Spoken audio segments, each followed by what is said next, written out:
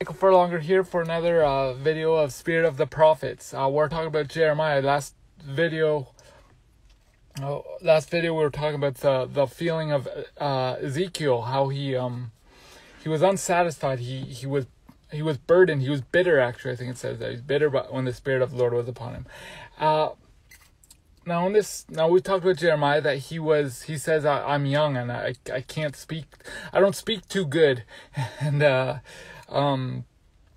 so he says, so that was his opening into the ministry, let's say.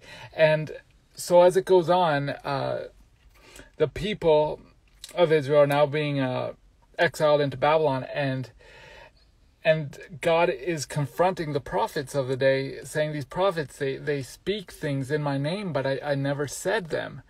And so I just want to talk about how that must make him feel, how that makes me feel, because I've been to churches where, the music's going and people are shouting in tongues and speaking some language, and they say, the Lord spoke to me, the Lord laid on my heart, the Lord did it, and like all these things. And so God is saying this to Jeremiah. Now, I'm not saying that this is going on in your church, but I'm saying it's definitely going on in my church. And he says to Jeremiah, he says, let the dreamers dream, but as for you, you preach my word faithfully, you speak my word faithfully.